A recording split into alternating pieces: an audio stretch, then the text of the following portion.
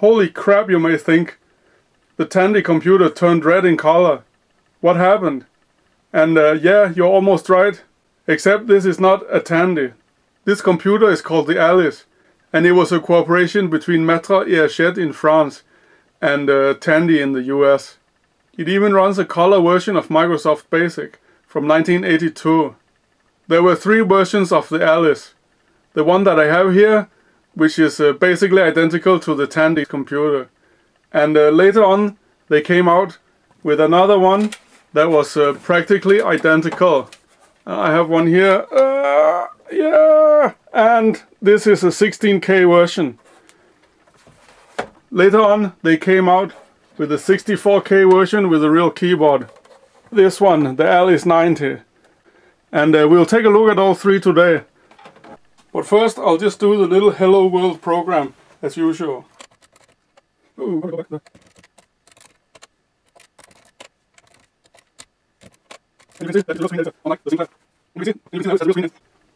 And let's just run it here and see. Whoa, it works. So cool. So if we take a look at the computer, the first thing that we notice is that it's not very big. The next thing is that it has a real mechanical keyboard and it feels pretty good. I know it looks like the Oric 1 keyboard, but this one here is actually quite nice and not as soggy. So if the buttons had been a little bit bigger, I guess you could use it for proper typing. If we turn it around, on this side there's nothing. On the back there is, from left to right, there's a power supply input. And back in 1983 the French had what they called Peritel, which is scarred to us, and none of this TV modulator output junk. No dot crawl, nothing. A really nice and clean display coming out of this computer. Then behind this plastic cover here we have an edge connector, and all the signals from the CPU are there. Then we have a reset button, then we have a serial port and a cassette port. And if we just turn it to the other side here, we have an on-off switch. So this machine had a nice set of features, really good hardware support. Feature-wise, it had Microsoft Basic, it had 8K of ROM and 4K of RAM, and it was able to generate color and sound. So it was quite a good little computer. It came shipped in 2 different ways.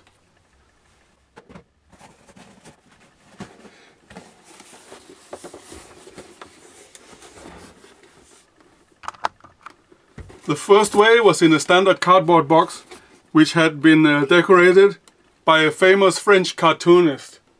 And I think Matra Hachette, they were very proud of that.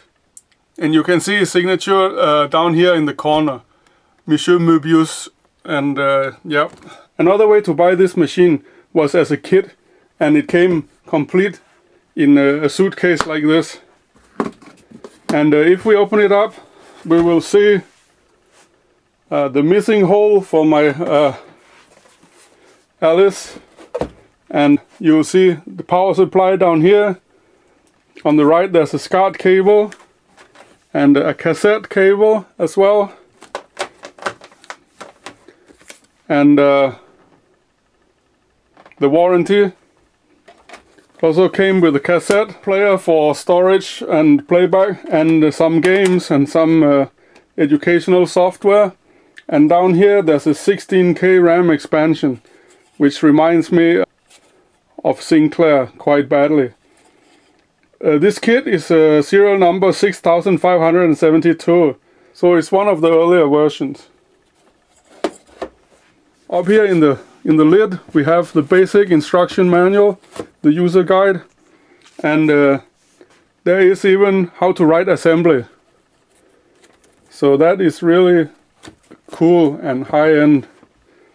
On the right there is some kind of a game, a math tutor in French. So yeah, pretty cool. And just to finish off everything, you could of course also buy a printer for this machine, and the printer is a little thermal thing. and this thing weighs a ton.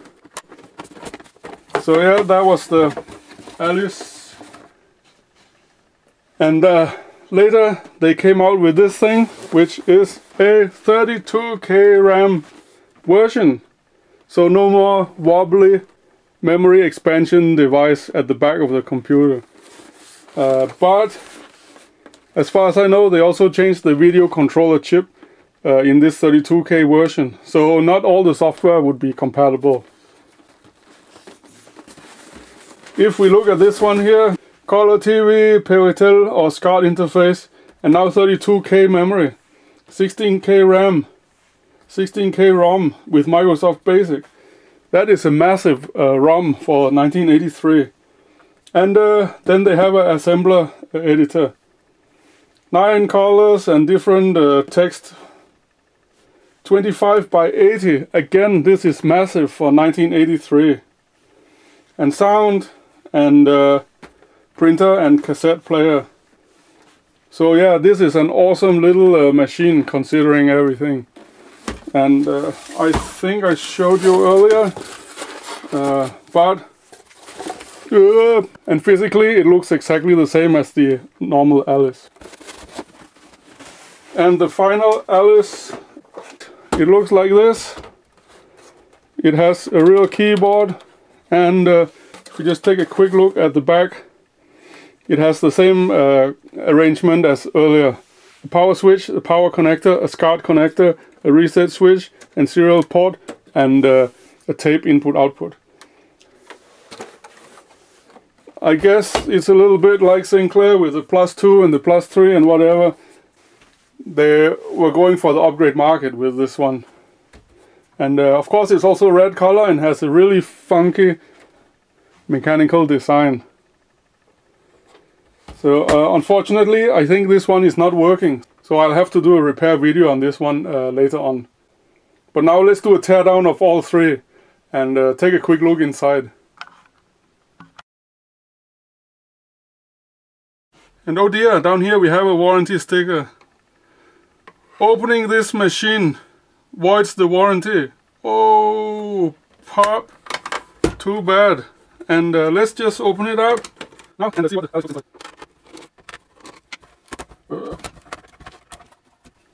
Oh, gold. Look at that. There is nothing to see.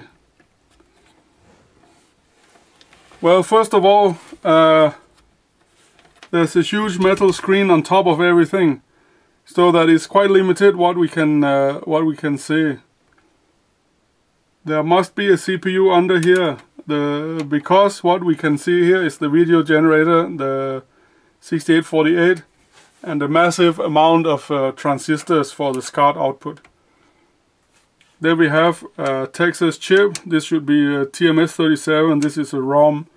We have a lot of logic around here and an op-amp for the cassette player.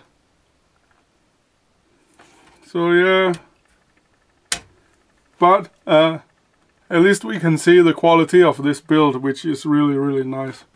And on top here we have the keyboard, which is in a separate unit. The cables are really good quality as well, and the connectors, they open up like this for removing the cables here. It's definitely 1 or 2 steps up from the Sinclair ZX Spectrum. My only problem here is that the connector here is not gold plated. But yeah, nice build, really awesome little machine. And let's just put that back again, because I'm not going to remove that metal screen.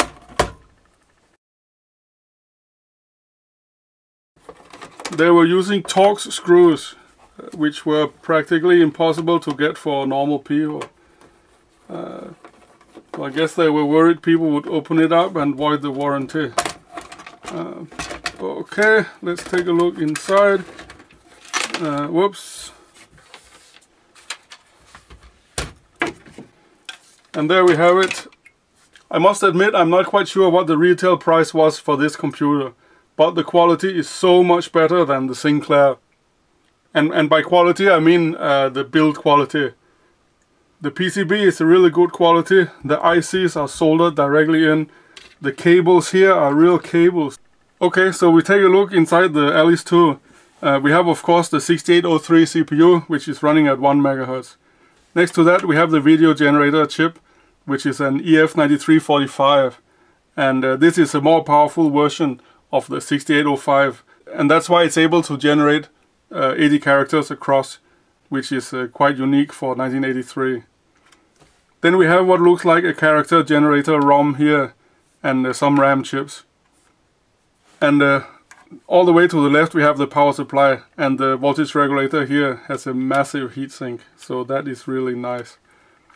Down here we have 3 transistors. These are the drivers for the SCART.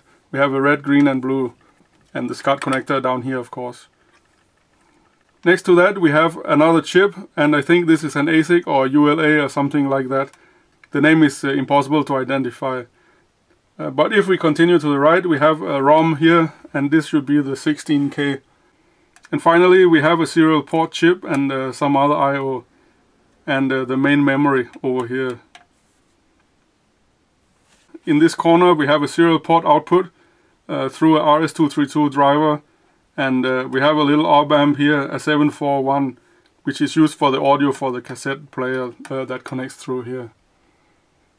So let's close this and take a look at the Alice 90.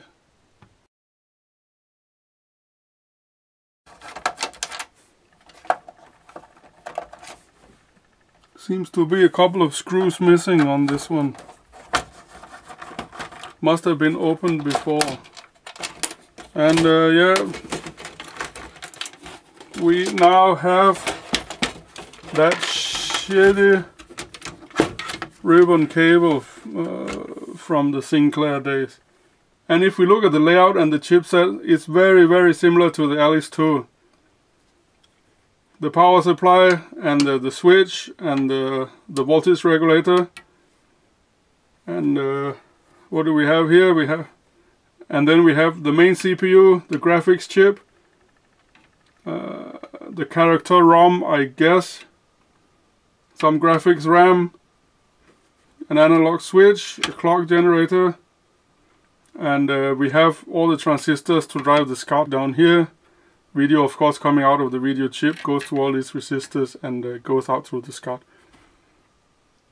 Then we have the main ROM, and we have a couple of ASICs here, and we have now the very important, we have a lot more memory. We have 4 memory chips here compared to just 2 in the other machine. And again we have a serial port line driver, and we have an op-amp for the cassette deck. It's basically identical to the Alice 2, except for yeah, the more RAM and the mechanical keyboard here. And of course that is cool, but I guess it wasn't enough. So let's just look at the date code on the chips. 84, week 22, week 39, week 39. And yeah, the logo on these chips are all Thomson, except from the memory, which is from NEC or Texas Instruments. But that's it. I guess they decided that they wanted to make their own chipset for this. But anyway, that's it for the Matra Alice series of computers. And yeah, thank you for watching, and see you again later.